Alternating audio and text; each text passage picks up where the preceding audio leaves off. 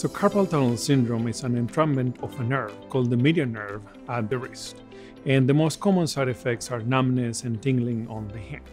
Most of the time it's going to start affecting these fingers.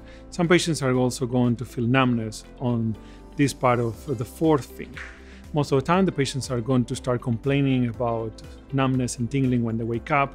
They're going to complain about numbness and tingling when they drive on, when they perform any type of repetitive movement. Also, patients are going to tell you that it gets better when they shake the hand, which is called the flicking sign. Most of the time, what we tell the patients is to start using a wrist splint or a brace.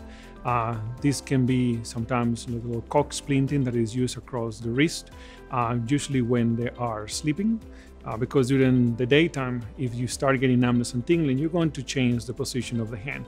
But at nighttime, we tend to sleep like this or like that, and that is going to cause either extension of the nerve or flexion of the nerve. So the idea is to keep the wrist straight during the sleep to keep it neutral and decrease the inflammation or irritation of the nerve.